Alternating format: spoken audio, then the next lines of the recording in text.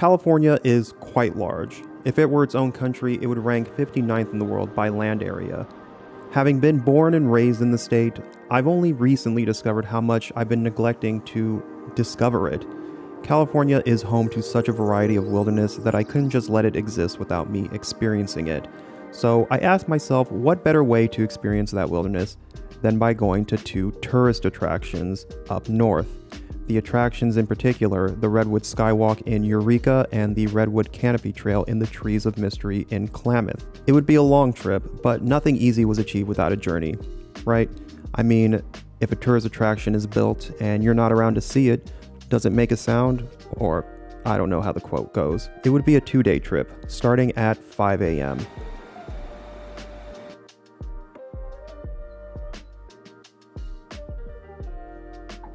Highway 101 was the primary method of traversal here, and I was a bit in awe of how gradually the traces of the metropolitan areas just vanish until nature becomes the dominant occupant of the land flanking the road. Okay, I'm nowhere near the hotel. I'm still an hour and a half away from Eureka, but I had to stop because this view you're about to see is kind of insane.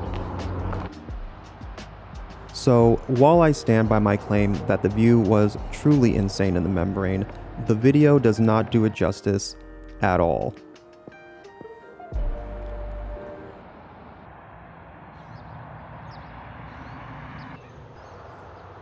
Eventually, I made it to Eureka and checked into my hotel, which I neglected to look up the reviews for prior to reserving it. Don't worry, I checked the reviews the night before, when my cancellation window had closed, but that was okay because according to the past guest, it was one of the worst hotels in the area. I'm pretty sure there's supposed to be the other half of the towel rack right there. No wonder it was so cheap. Okay, there's a door over there, a door over here, but why is there a desk in front of it? Some of the reviews did complain of there being meth stains and bedbug carcasses. Whatever, I was just there to sleep for the night, not actually enjoy the place. I've just arrived in Eureka, and it's 12 o'clock noon. I haven't eaten since last night. I made it a point not to eat before the trip so that I wouldn't have to make so many pit stops along the way. But now I'm hungry, so let's get something to eat. I made my way to Christina's, a diner where all-day breakfast was served, and served I was, as I was given more food than I could possibly finish, and I finished it. Before long, I made it to the Redwood Skywalk, and it was time to capture it in all its glory. The Redwood Skywalk is located inside the Sequoia Park Zoo, and it's a series of canopy bridges that run from redwood tree to redwood tree. It's designed to help you tap into an enhanced interpretation of the redwoods. They're the tallest trees in the world, and walking among them via these canopies helps in providing a better understanding of their ecology.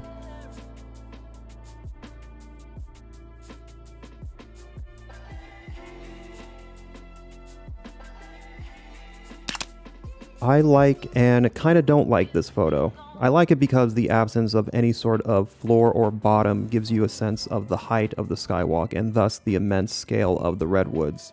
I kind of don't like it because this guy was looking right at me when I thought I was a lot stealthier than that. Clearly, I don't have a future in private investigative work.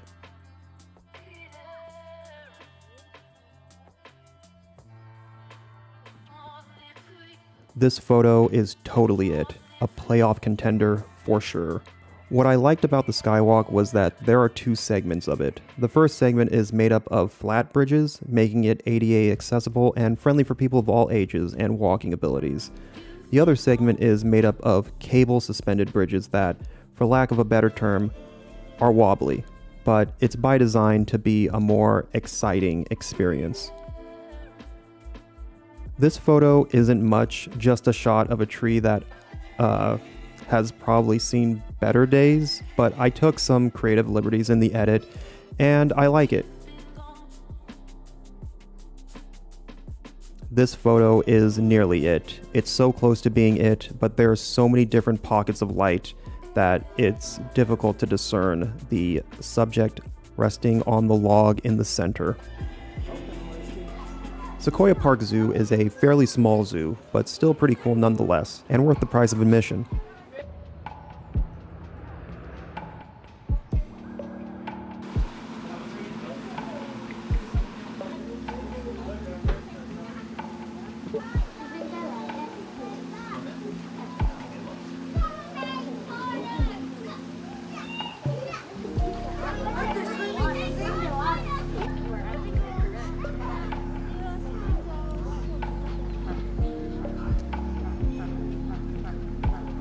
In the barnyard, the humans were ogling the sheep and goats, but those very sheep and goats were fixated on something else.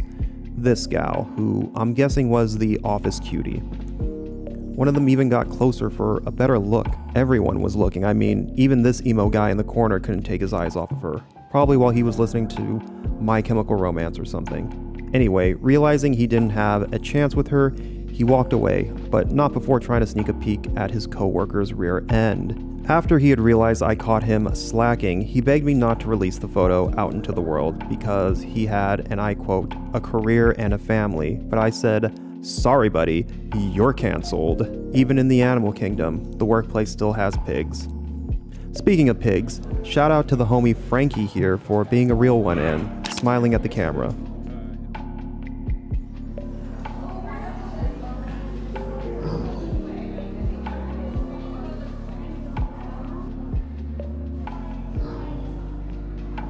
Why is this alpaca so photogenic? Who knows? It was probably a model in a previous life. Eventually, I left the zoo and went beyond Eureka's borders into Samoa. Not Samoa, Samoa, but rather Samoa, California, a census-designated place off the coast and on the barrier island that encloses Arcata Bay. While there was plenty of beach to explore, my attention was glued to the other side where I took this photo. And honestly, it almost looks like a painting, and I enjoy it very much. Here is an alternate interpretation of the same point of interest where I attempt a long exposure that clearly didn't work out, but it's fine. Beyond this building down the road was another building that was enveloped in haze, making it seem farther than it was and more mysterious. This photo isn't it, so I tried again, but in a different spot. I think I gotta get closer. I gotta get closer and make the road a leading line towards the building.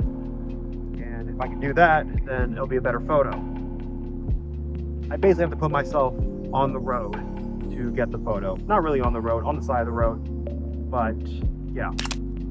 And yes, this one is a banger. The road leads the viewer's eyes to the structure and compels us to ponder just how close or how far the building really is. It sort of reminds me of Final Fantasy 15, or I don't know, the one where the 4 boy band members travel in a car. I only put a few hours into that game, so I don't know much about it. My next stop was beyond Samoa and into a place called Manila. Not Manila, Manila, but rather Manila, California, a census-designated place off the coast, and you get the picture. I was eager to walk along its dunes to get to its beaches.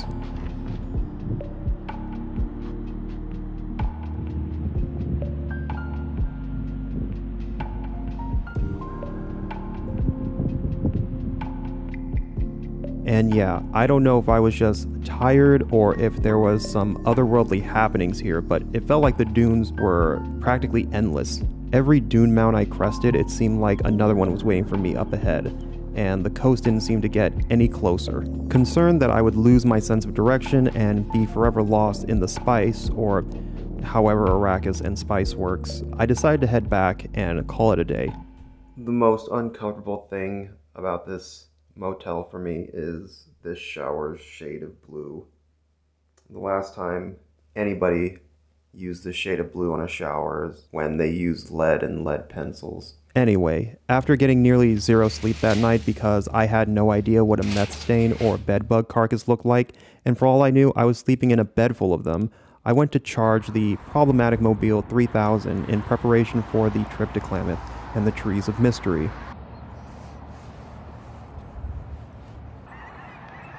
Little did I know, my morning was about to be disrupted by a bombing raid.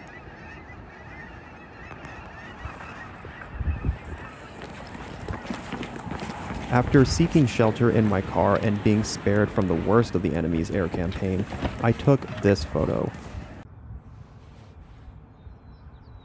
But oh, how naive I was. Not again. As another bomber group was on its way to finish the job. And if you think I was being dramatic, well, say that to my car.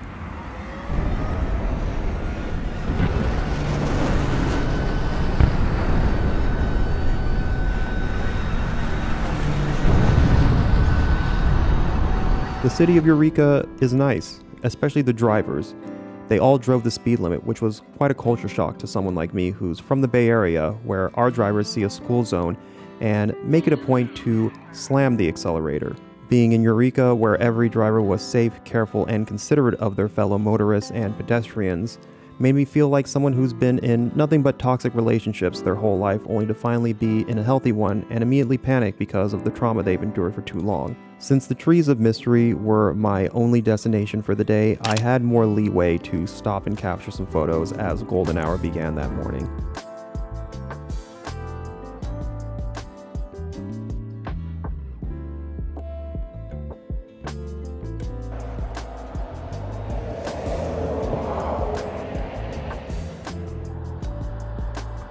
With the exception of the crop, I made no edits to this photo. It's just too good the way it is. I tried a different exposure setting and captured this, also unedited, but I don't know which is better.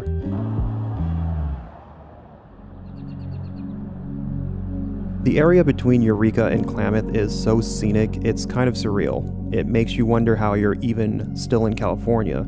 I saw these elk and initially kept driving because I figured they'd still be there when I got back, but this spot wasn't an attraction. The wild elk just decided to rest there.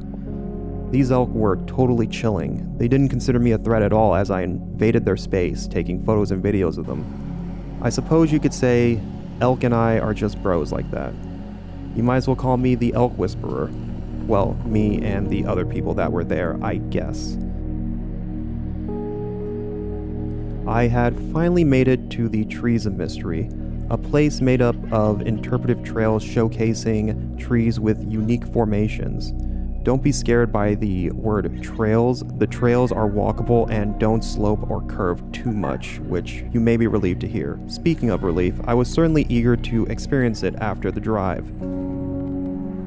If you looked at their map, you'd most certainly be reminded of an amusement park.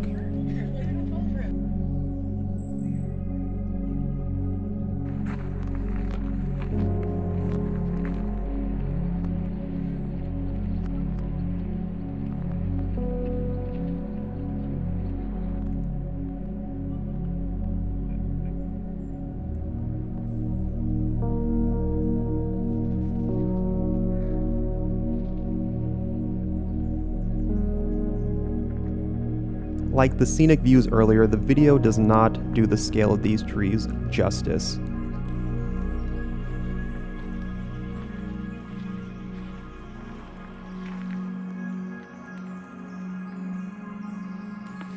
Remember how I said the Redwood Skywalk at Sequoia Park Zoo had a segment where it was a flat bridge and then the other segment was suspended bridges?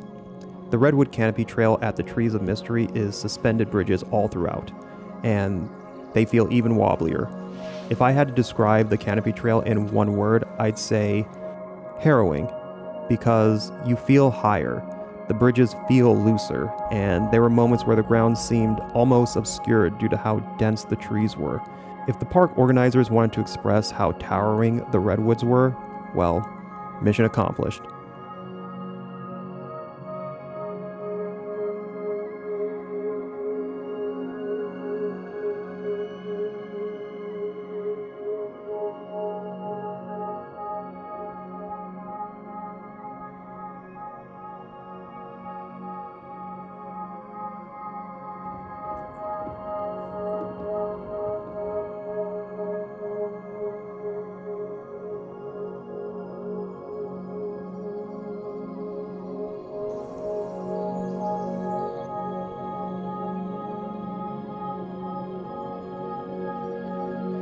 The other attraction at the Trees of Mystery is Sky Trail, a gondola that travels over 1,500 feet up a mountain, where you can experience stunning views over the course of 8 to 10 minutes. Or at least, I think the views were stunning.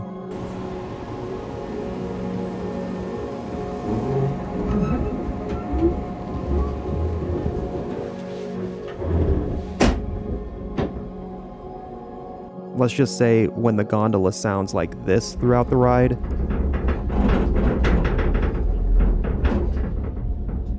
A ride, might I add, that got so high I couldn't see the ground. It's a bit hard for me to appreciate the views over the sound of my rapid breathing. Why is the gondola making that noise?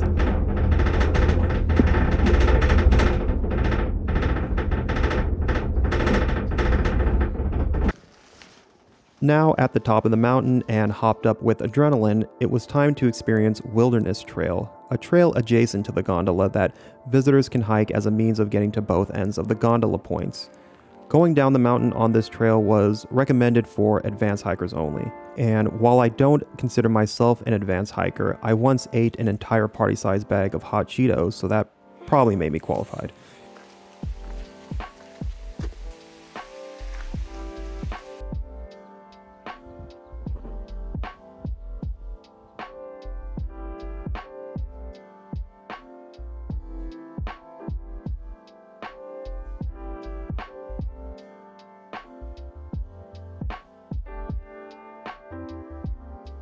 So that's it.